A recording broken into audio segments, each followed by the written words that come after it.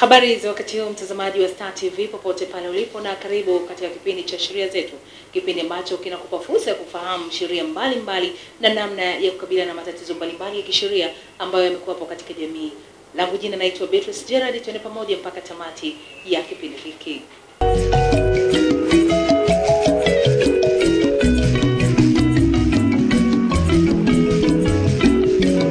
Katika kipindi hiki wiki hii tunajikita katika kuangazia aina mbalimbali za umiliki wa ardhi. Itakumbuka kwamba mada hii tuliwahi kujadili katika siku zilizopita. Kulingana na umuhimu wa mada hii, basi leo hii tena tuendelea kujadili swala hili na namna gani ya kuweza kutatua mambo mbalimbali ya kisheria kuhusu swala zima la ardhi. Leo hii niko naye mwanasheria msomi Francisca Lengeju. Francisca, karibu sana katika kipindi chetu hii leo. Na ni siku nyingi kidogo tumeongea. Kwanza ule mapokeo yalikuwaje? Naona watu wengi wameipokea kwa wingi. Na wengi wametaka kutamani kujua zaidi kuhusu umiliki wa ardhi, namna ya kutatua migogoro ya ardhi. Ndio maana tunakuja tena. Mmekuja tena. Sawa, mimi nafurahi kwamba tuko pamoja tena kwa siku ya leo. Lakini tukizungumzia swala la umiliki wa ardhi, kisheria swala hili koje? Tafsiri yake ni ipi? Umiliki wa ardhi ni namna tu ile haki ambayo mtu anaweza kuwa nayo juu ya ardhi fulani. Kwa hiyo jinsi gani sasa huyo mtu anaweza kuwa na hiyo haki juu ya ardhi inategemeana, kwa sababu kuna aina mbalimbali za huo umiliki. Na mtu anaweza akamiliki ardhi anaweza akanunua, anaweza akaenda akafyeka eneo akajitwalia hiyo ardhi, anaweza akarithi kutoka kwa mzazi. Wengine wanaweza wakajipatia ardhi, labda ameenda kwenye serikali ya kijiji akasema jamani, mimi nahitaji ardhi kwenye ile eneo, akapewa ardhi. Lakini sasa utaratibu wa kupata ardhi kulingana na hiyo aina mbalimbali za umiliki uko tofauti. Tuanze kwa upande wa kununua. Mfano, mtu anapotaka kununua ardhi, kwanza kunakuwa na mkataba. Mimi na wewe tunataka kuuziana eneo. Nimelipenda eneo lako. Kwa hiyo tutaingia mkataba. Mkataba unaweza ukawa mdomo au wa maandishi. Lakini sasa hapo mbele kidogo tutakuja kuelezea nyaraka au ushahidi ambao sheria ambayo inatambua kuhusu umiliki. Miongoni mwa maeneo ambayo yana shida na umetaja hapa kama sehemu ya mojawapo ya umiliki wa ardhi ni haya maeneo ambayo yamerithiwa au huyo kwa kurithi. Swala hili likoje? Sifa zake zikoje sasa? Kwenye kurithi sasa, kurithi kwanza kunatokea pale mtu anapofariki. Na kuna aina mbili.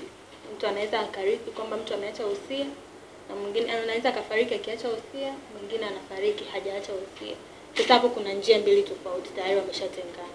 Kwa hiyo aliofuata usia, ule usia utafuatwa, lakini lazima waende mahakamani. Huyu ambaye hajaacha usia, na yenyewe kuna namna ambayo itafanyika, lakini lazima kuna msimamizi wa mirathi ambaye atahakikisha kwamba ile mali iliyoachwa inaenda kwa wale wanufaika wanaotakiwa. Kwa hiyo sasa huyo mtu ndio mwishoni atasema kwamba amerithi hiyo mali. Umeelewa? Na hata mwishoni kuthibitisha kwamba hiyo mali imerithiwa, lazima atatakiwa aoneshe nyaraka tena. Tunarudi kule kwenye nyaraka. Kwa hiyo kuna fomu ambazo zinapatikana baada ya mirathi kufungwa, ambazo zinaainisha kabisa kwamba eneo fulani lililoko Njiro amepewa Beatrice. Eneo fulani lililopo hapa amepewa Francisca. Hivyo. Kwa hiyo mtu anaonyesha ile nyaraka, jamani mimi nimepewa ile eneo, ndo anathibitisha. Hii ikiwa kama sio ile ambayo mtu ameacha usia. Au ya usia hivyo na ya mwishoni kabisa kuna ile karatasi ambayo anapewa kwamba mimi nimepata ile eneo kupitia mirathi ya fulani, na nina form hii hapa inayoonyesha kwamba mirathi yangu au mali hii ni ya kwangu. Sasa hiyo ni story kubwa. Sasa tukaje tukaiongelea. Inaweza kuwa kipindi kizima. Umezungumzia pia hii ya mtu kujichukulia tu eneo labda kufyeka kama maeneo ambayo bado hayajakaliwa na watu na akajimilikisha. Sasa tayari mimi ni mmiliki halali, sasa nimefyeka mwenyewe. Au sheria nayo inasemaje katika hili? Sasa kuna procedure kabisa ambayo inatakiwa kufuatiliwa. Unapofika sehemu, kwanza haufyeki tu, kuna namna ambavyo unatakiwa ufanye. Kwa mfano, kuna mtu anaweza akasema ile pale eneo nimelipenda. Anajua kabisa ile ni eneo la Beatrice. Lakini Beatrice labda yuko Ulaya. Beatrice atarudi siku moja, ile eneo ni la kwake, na huwa labda kuna vibarua wanakuja kulima pale na ni wa Beatrice. Lakini anaenda usiku anafyeka, anapanda kwa sababu Beatrice labda yupo huko mbali, hayupo, anakaa kwenye ile eneo anasema ni la kwake. utaratibu sio huo. Kwa hiyo kwanza hilo eneo linatakiwa lijulikane kabisa kwamba sio la mtu yoyote.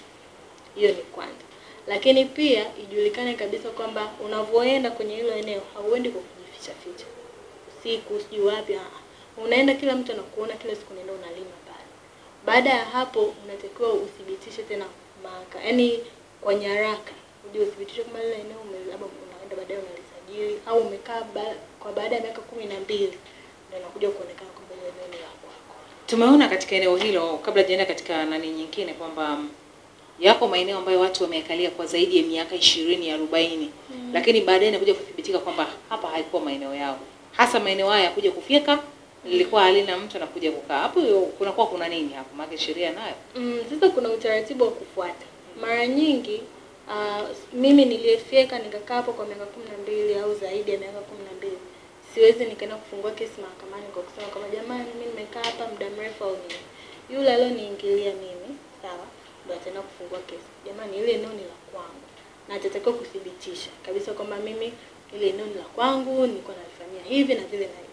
Mimi sasa ndio nitajitetea. Ile eneo ni mimi nimelifyeka nikalichukua. Nikaa nakaa hapo, hamna mtu mwingine yoyote aliyokuja akaingia kwa miaka yote. Kwa miaka yote na watu wote wanafahamu kwamba ile eneo. Kwa hiyo inakuwa ni mtetezi. Haiwi silaha ya kumfungulia mtu mimi nimelima au nini. Inakuwa utetezi kwamba jamani nilikuta halina mtu ndio maana nikafanya hivyo. Twende kwa aina nyingine ambayo umeitaja hapa. Tumezoea kusikia shamba limetolewa kwa mwekezaji. Shamba limetolewa kwa mtu ambaye alikuwa mhitaji wa ardhi kupitia serikali zetu za vijiji. Limekaje hilo kisheria? Kwanza wapo uliposema mwekezaji mfano kama ni wa Tanzania ndio ataruhusiwa kumiliki hiyo ardhi. Lakini mwekezaji kutoka nje yeye anapewa tu title ya kumiliki ile ardhi kwa uwekezaji tu. Sawa, kwa hiyo hatakuwa na uwezo wa kuliuza, kurithisha kwa watu au nini. Ila kwa Mtanzania sasa inakuwa ni tofauti.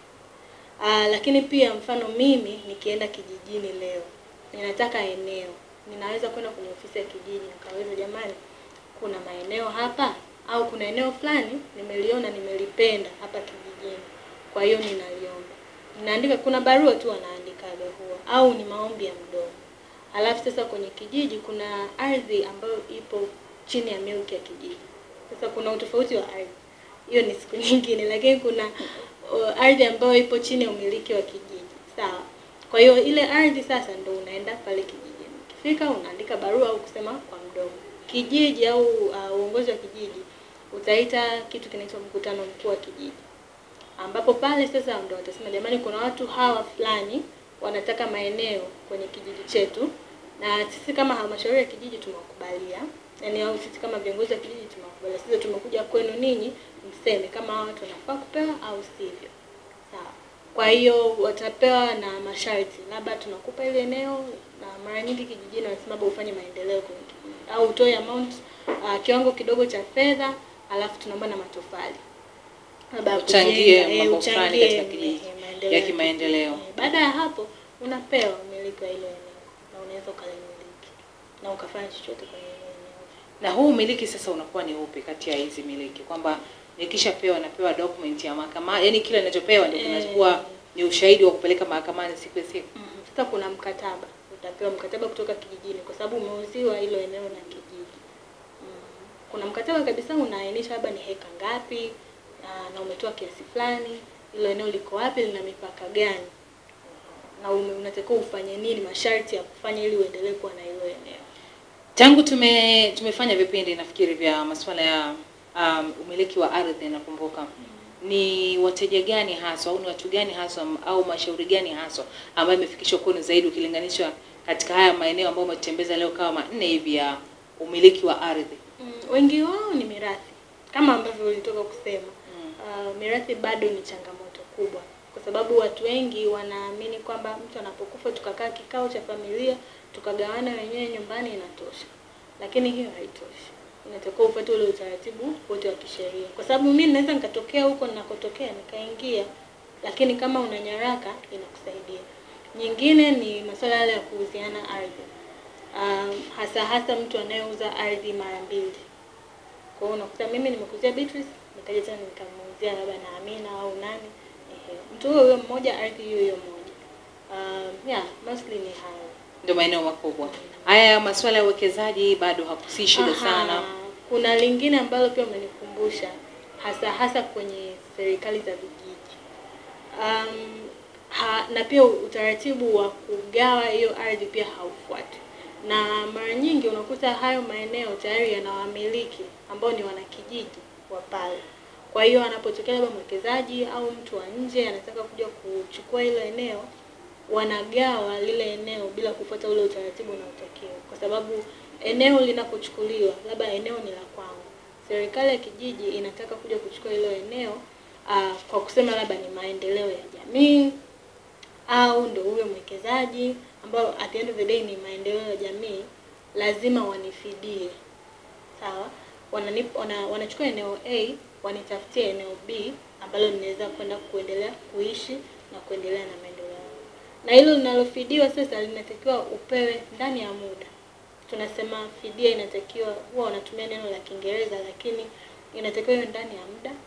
Fidia inayofaa, yani adequate, kwamba ni inaendana na ukizungumza ndani ya muda Francisca. Tuelewe nini? Ndani ya muda sasa isipite, yani kwamba leo eneo langu limechukuliwa mwaka huu, nikakaa na hangaika, kwa sababu fidia ya ardhi kwenda kuidai mahakamani ni mwaka mmoja. Kwenda kudai kwamba jamani ardhi yangu labda ilikatwa, ilimegwa, kwenda kudai mahakamani ili ulipo kulingana na hiyo ardhi ni mwaka mmoja. Sasa isikae hata zaidi ya miaka 2 mingapi wewe tu huko unasubiria upelekwe kwenye ardhi. Alafu unapelekwa kwenye ardhi ni korongoni.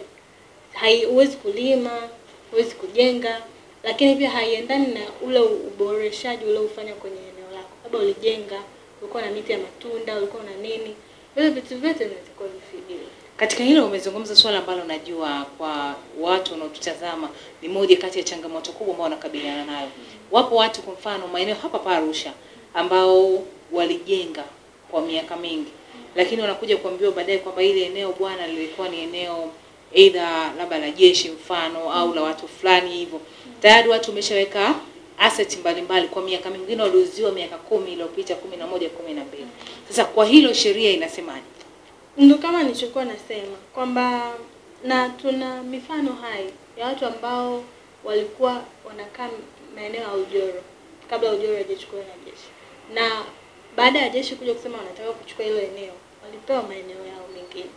Sasa for instance hivyo, kwa mfano ule utoa kwamba nakumbuka kuna watu wa Chekereni hapo nao pia wamejenga nyumba miaka mingi, wameishi miaka mingi, lakini mwisho wa siku wameambiwa sasa mnatakiwa muondoke kwa sababu ile eneo halikuwa la kuendelea eneo la jeshi. Wasema lilikuwa eneo la jeshi. Mbona kwa kipindi kirefu hapo wamekuwa wakipambana kupata hiyo haki, lakini sijui kama imefikiwa mwafaka mpaka leo. Hiyo sijaifuatilia sana, lakini ni kwanza kusema kwamba kisheria iko open, na ndio hiyo mambo yanayopelekea sasa migogoro, kwa sababu hiyo pia ni aina ya mgogoro, kwamba pale ambapo mimi ninatakiwa nipewe fidia juu ya ardhi ambayo nilikuwa nayo, na sheria iko wazi kwamba ninatakiwa nipewe fidia juu ya hiyo ardhi, sijapewa, hapo tayari mgogoro unatokea. Lakini sheria ipo wazi kwamba mtu anapotoka kwenye eneo fulani atakuwa kufidiwa eneo lile. Ikitokea kwa mfano kuna masuala ya vitisho wakati mwingine kwamba lazima uondoke na tunaangalia nyumba yako hii tupaswa kulipa 200,000 tu. Hela ambayo katika hali ya kawaida hamna namna ya kusema kwamba kutoka hapo unaweza kwenda kujenga na kununua eneo jingine. Hapo sheria inamlinda vipi mtu wa staili hii? Sasa inategemea inachukuliwa na nani hilo eneo. Kwa hiyo kama mara nyingi ni serikali, kwa hiyo kwa sababu kama ni serikali, huyo mtu anaweza akafika ofisini tukamfungulia kesi dhidi ya serikali. Lakini kabla ya kufungua kesi dhidi ya serikali, unatakiwa uandike notisi. Na dhumuni kubwa la notisi hiyo ni kuitaarifu serikali, jamani mimi nina malalamiko haya, na baada ya siku 90 nitaenda mahakamani. Kwa hiyo ninaomba lifanyiwe kazi kabla sijafika. Na hiyo inafanyika ili kuzuia sasa kusiwe na mlolongo, kwa sababu watu kama nikifungua kesi tutafungua wengi. Kwa hiyo sasa kusiwe na huo mlolongo wote, labda kuna maeneo ambayo serikali inaweza ikafanyia kazi kabla hatujaenda mahakamani. Kwa hiyo tunamwandalia notisi, na kuna wengine ambao tunajibiwa kabisa na serikali kwamba tunalifahamu hilo jambo na tutalifanyia kazi. Kumekuwa na hofu miongoni mwetu kuhusiana na hasa yale mashauri ambayo ni la mwananchi dhidi ya serikali. Sasa kwa sababu uko hapa Kituo cha Sheria na Haki za Binadamu, tusaidie kama mwananchi anaweza akaishinda serikali kisheria. Inawezekana kwa sababu tunaamini Tanzania ni nchi ya kidemokrasia. Kwanza, lakini pia tunaamini kwamba hamna mtu ambaye yuko juu ya sheria. Sasa hivyo ndivyo ambavyo tunaamini na hivyo ndivyo ambavyo sheria yetu ipo. Kwa hiyo mahakama yenyewe imewekwa pale kama chombo cha kusaidia kwamba hiyo haki kweli itendeke. Kwa mara nyingine unakuta kweli huyu mtu sio eneo lake, ni eneo la serikali. Ni ukorofi tu labda mtu anafanya. Ni eneo ambalo serikali inataka kufanya maendeleo hivyo. Lakini kuna wakati mwingine kweli hilo eneo ni la mtu amekuwa akiishi hapo. Tena saa nyingine ana hadi zile mikataba ile ya kijiji, serikali ya kijiji nilipewa labda miaka mingapi iliyopita na nimekuwa nikiishi hapa. Na ana ushahidi kabisa wa nyaraka. Lakini kutokufuata huo utaratibu ndio kunapelekea mgogoro. Kwa hiyo atashinda mahakamani. Kinachotakiwa ni awe tu na ushahidi. Kwa sababu mwisho wa siku mahakama haikuwepo wakati wewe unapewa hilo eneo. Haikuwepo wakati wewe unalima au unanunua. Kwa hiyo inachokitaka au mletee mahakama ni ushahidi. Kwa hiyo anaweza kuleta ushahidi ndio atakayeshinda. Ni ushahidi gani ambao unatambulika mahakamani katika kudhibitisha umiliki wa ardhi?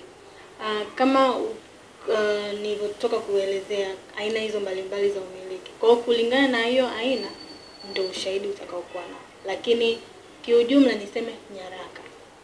Kinachotambulika au kinachothibitisha umiliki bila kuoleta ile doubt yoyote ni nyaraka.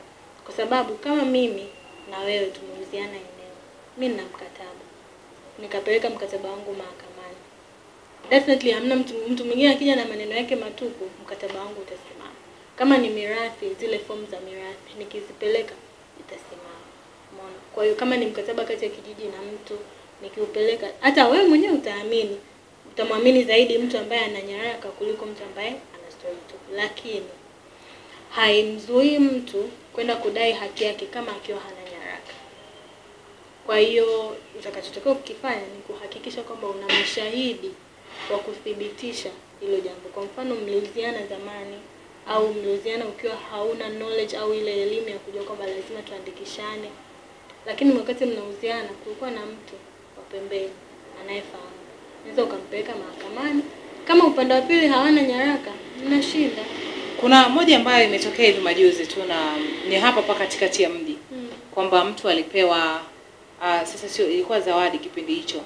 Lakini baadaye akawa ameandikishiwa kabisa kwamba bwana, hili eneo nimeamua kukupa wewe Francisca kwa sababu umenilea katika kipindi changu chote cha ugonjwa mpaka kufikia leo. Kwa hiyo nimeamua kukupa jengo langu hili ambalo tunalifanyia kipindi leo. Lakini baada ya miaka kama 20 baadaye ikatokea mtu ambaye naye anadai kwamba ana hati kama ile ambayo huyu uko nayo ambaye alipewa miaka mingi iliyopita. Sasa hapo si watu wana nyaraka. Hati yenyewe zawadi au yenyewe? Zawadi ni mwingine. Alafu yule anakuja na kwambia mimi niliwahi kuwa mtoto wake miaka hiyo lakini siishi Tanzania. Kwa hiyo huyu mwingine labda karithi. Alafu mwingine amepewa zawadi. Au ana hati ya hilo eneo. Ana hati ambayo kila mmoja anamshutumu mwenzake kwamba hii fake, hii fake. Sasa kama kunatokea kwamba mimi na wewe wote tuna nyaraka. Sasa wale mashahidi wa pembeni wale ndio wanaokuja kujazilizia hapo. Kwamba labda wakati nimepewa zawadi kulikuwa na shahidi fulani. Sasa mahakama itatakiwa kupima nyaraka pamoja na ushahidi. Lakini iwapo mimi nakuja kusema kwamba hiyo karatasi yako ni fake, natakiwa niende nikafungue kesi ya jinai. Yaani hiyo sasa inahama. Haiwi tena kwenye madai, si nini? Haiwi tena ardhi inaenda kwenye ni lazima sasa nikathibitishe kwamba hii ni forgery. Na kesi ya forgery sasa ni mambo mengine hayo. Inatutoa kwenye mada.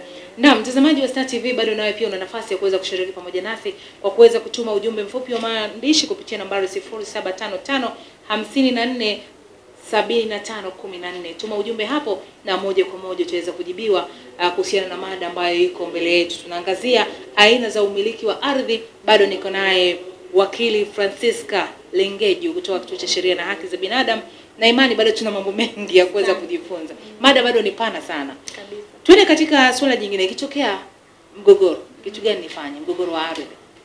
Sasa ikitokea mgogoro wa ardhi, unachotakiwa kufanya ni kwanza ukae utambue kwamba huo mgogoro wako kwanza uko baina ya nani na nani, kwa sababu imetenganishwa. Migogoro kati ya watu na watu na migogoro kati labda ya mtu na serikali inakuwa ni tofauti, procedure au njia ya kufuata ili kwenda kudai haki yako. Mfano ni mgogoro kati yangu mimi na wewe, utaanzia baraza la kata.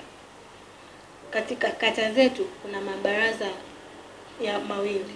Moja ni baraza la usuluhishi wa ndoa, lingine ni mabaraza ya ardhi, ambayo sasa hivi na yenyewe yanasuluhisha migogoro ya ardhi. Kwa hiyo ninavyoenda pale, ninaanza pale kusuluhishwa. Mimi nina mgogoro na Beatrice, ili eneo langu au njia au ni nini hataki kunipa au analingangania eneo langu, amenivamia. Tunajaribu kusuluhishwa. Tukishindikana pale sasa, hatua ya kwanza au mahakama ya kwanza yenye nguvu kutusikiliza na kutupa maamuzi ni baraza la wilaya. Baraza la ardhi na nyumba la wilaya. Baada ya hapo sasa ndo itatoka hukumu, ndo tutatakiwa sasa tukate rufaa kama hatujaridhika. Kama mimi sijaridhika, nitakata rufaa kwenda mahakama kuu. Baada ya hapo bado nina nafasi ya kukata rufaa pia, kama sijaridhika nitaenda mahakama ya rufaa. Lakini sasa hiyo ndo mahakama ya mwisho. Sijaridhika hapo basi. Alafu kama ni mgogoro kati ya mtu na serikali sasa, kuna utaratibu mwingine tena nao anatakiwa kufanya. Yeye sasa hatuanzia kata, wala hatuenda baraza la ardhi na nyumba la wilaya. Yanaanzia moja kwa moja mahakama kuu. Ikishindikana mahakama kuu, ataenda mahakama ya rufaa. Na mahakama kuu anapoenda, kama ninashirikiana na kijiji, nitatakiwa kuishtaki kijiji, nitatakiwa kumshtaki mwanasheria mkuu wa serikali, ambapo huko pia atajumuishwa wakili mkuu wa serikali kwenye mashtaka kati ya mtu na serikali. Kwa sababu katika mashtaka yote ya serikali lazima wakili mkuu, mwanasheria mkuu wa serikali na wakili mkuu waunganishwe. Hizo ni ofisi mbili tofauti ambazo huenda siku moja tukaja kuzizungumzia kazi zake, nguvu zake, lakini lazima uwashtaki hao wote wawili. Na kama ni wilaya pia imehusika, utamweka hapo, utaiweka wilaya. Huweki mtu mkuu wa wilaya au mkuu wa mkoa, unaweka wilaya, halmashauri ya wilaya. Na kuna vitu ambavyo tumekuwa tukiviangazia mara kwa mara, hasa swala zima la sasa haya yote yametokea.